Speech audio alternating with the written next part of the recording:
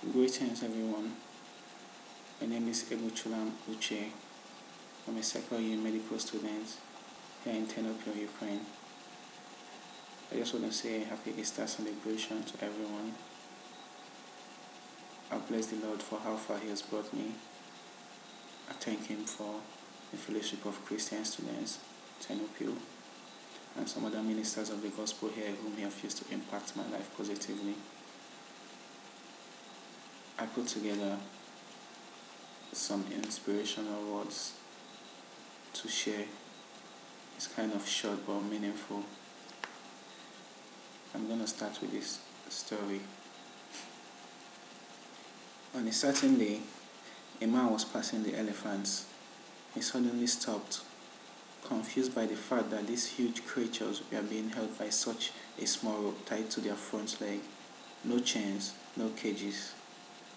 It was obvious that the elephants could at any time break away from these bonds, but for some reason they did not. He saw a trainer nearby and asked why these animals just stood there and made no attempt to get away. Well, the trainer said, when they are very young and much smaller, we use the same size rope to tie them, and at that age is enough to hold them. As they grow up, they are conditioned to believe they cannot break away. They believe the rope can still hold them, so they never try to break free. The man was amazed. These animals could at any time break free from their bonds, but because they believed they could not, they were stuck right where they were. Now the question is this: like the elephants, how many of us go through life hanging on to a belief that we cannot do something simply because we failed at it once before? Failure is part of learning.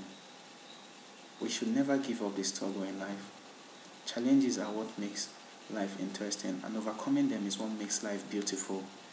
Successful people are always looking for opportunities to help others. Unsuccessful people are always asking, what's in it for me? Certain things can catch your eye, but always pursue that which captures your heart. Believe you can, and you're halfway there. Everything you've ever wanted is on the other side of fear. We can easily forgive a child who is afraid of the dark. The real tragedy is when men are afraid of the light. Once you choose hope, anything is possible. Start where you are, use what you have, do what you can.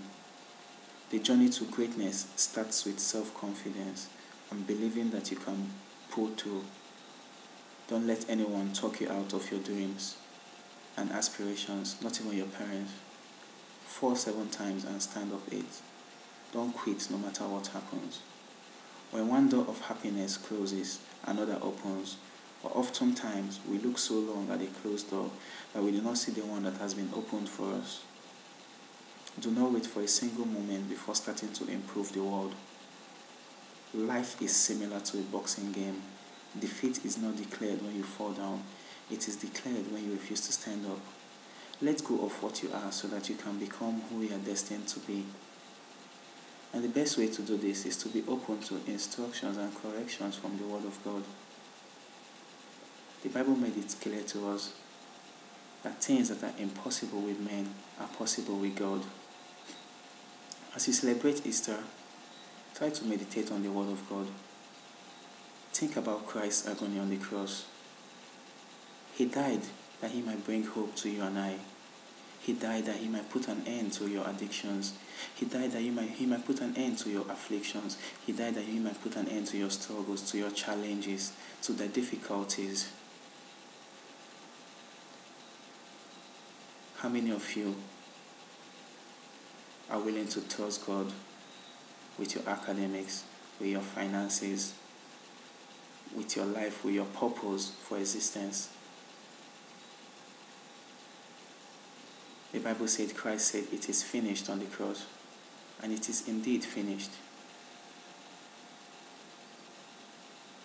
He said, as He is, so are we in this world. He has given us the life of God. The DNA of God has been infused into us.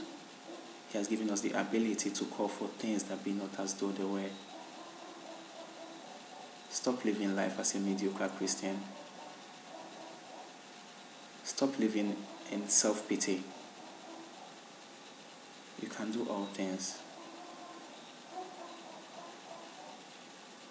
even as you celebrate Easter, just have that mindset that you can do all things, you can achieve your dreams. And I pray that the Lord will be with you. Thank you very much, and remain blessed.